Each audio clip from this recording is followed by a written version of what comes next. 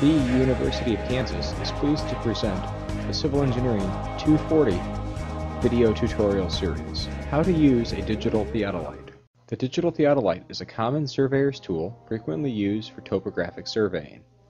The instrument is capable of finding both horizontal and vertical angles, and when combined with stadia techniques, can be used to calculate horizontal distances and differential elevations. For this tutorial, we're going to determine the horizontal angle by repetition between the two red lines you see on the screen on the Learned Hall front lawn, the angle A, B, C. The survey team begins by locating the vertex of the angle to be determined. In this case, it's marked with a yellow traverse cap. The survey team then proceeds to place the tripod directly over the traverse cap, securing each leg firmly into the ground.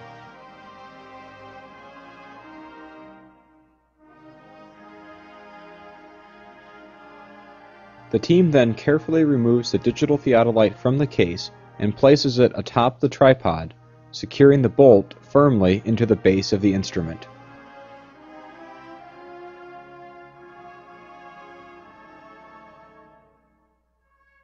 The instrument should be at approximately eye level so that no one has to squat too low or stand on their tippy toes to be able to see through the instrument. Adjust the tripod height as necessary.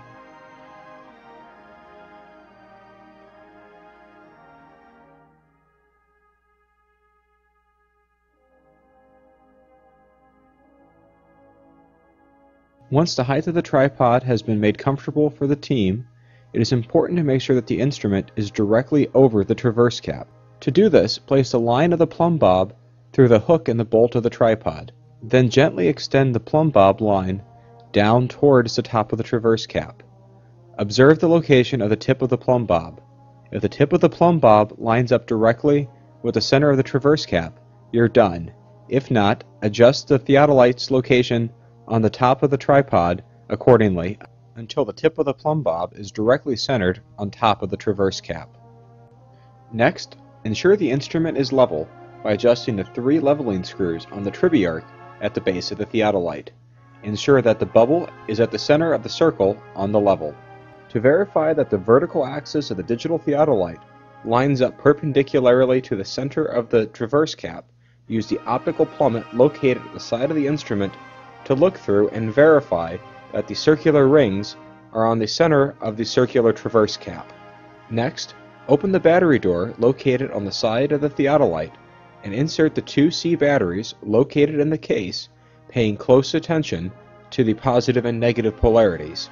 Finally, to complete the instrument setup, record the height of the instrument by using either the rod or a tape measure to measure the height of the instrument from the ground up to the gray line located on the side of the instrument as demonstrated.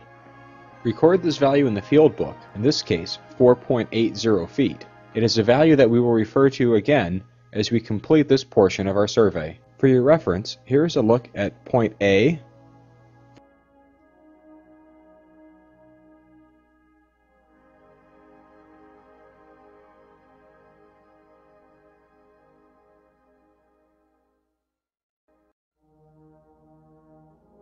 followed by point C.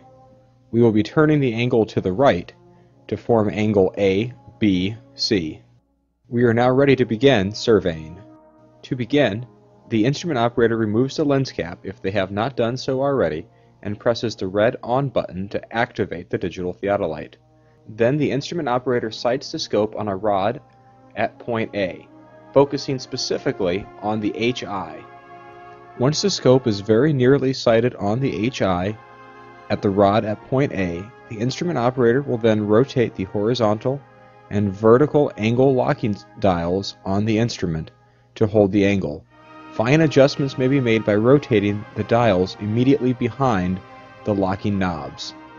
Once the instrument has been carefully focused on the HI and the horizontal and vertical angles have been finely adjusted and locked, the operator will then press the 0 set button on the instrument twice to zero out the horizontal angle.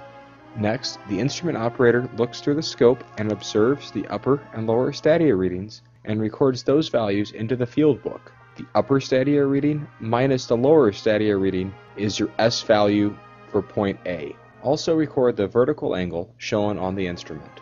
Next, we will proceed to turn the angle to the right by unlocking the horizontal and vertical locks and then rotating the scope to be directed towards the rod at point B. At point B, we will once again focus the scope directly on the HI. Once the scope is focused on the HI, rotate the horizontal and vertical locks and use the fine adjustment knobs as necessary to zero in specifically on the HI as best as possible. Proceed to write in the field book the horizontal and vertical angle readings provided by the instrument. This will be your first unplunged horizontal angle. Next, proceed to place a hold on the horizontal angle by pressing the play-pause button on the instrument twice. Then, the instrument person should look through the scope and note the upper and lower stadia readings, and then have the recorder note them in the field book. Next, we will proceed to unlock the vertical angle lock and then rotate the scope 180 degrees so as to plunge the scope, and then we will unlock the horizontal angle lock and rotate the instrument so that the front of the scope is now pointed towards point A. Once the rod person has returned to point A, the instrument person may proceed to fine-tune the instrument back on the HI. Notice that the instrument controls are now facing away from you. Now proceed to rotate the horizontal and vertical angle locks, and then proceed to read the upper and lower stadia readings as well as the vertical angle off the instrument and record in the field book as a secondary measurement at point A. The objective now is to turn the angle to the right a second time. So, we will now have to unlock the horizontal angle by pressing the play-pause button once on the front of the instrument. Now that the horizontal angle reading of the instrument is active, we will proceed to turn the horizontal angle a second time by turning the instrument to look at the HI. The effect of this is that the instrument will now report approximately double the horizontal angle reading as was previously reported before for this same angle. Once the instrument is fully sighted in on the HI, the vertical angle reported should be approximately the same as before. Proceed to lock the instrument and record the horizontal, vertical angles, as well as the upper and lower stadia readings at point B. Remember, this is a plunged horizontal angle. To further reduce error, the survey team may turn this angle a third time, a fourth time, plunging the angle alternatingly just as we did between the first and second angle. This should always be done in pairs so that there is an even number of angle turns. Bear in mind also that once the instrument has turned 360 degrees, it will revert back to 0, so you may have to add multiples of 360 onto your horizontal angle to ascertain the correct angle reading. This completes the process for angle A, B, C. Continue on for each subsequent angle on your traverse polygon.